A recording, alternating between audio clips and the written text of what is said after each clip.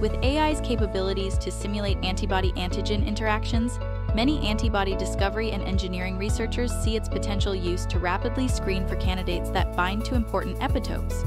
To validate and enhance the AI predictions, in silico tools should be coupled with other epitope mapping methods such as hydrogen deuterium exchange mass spectrometry.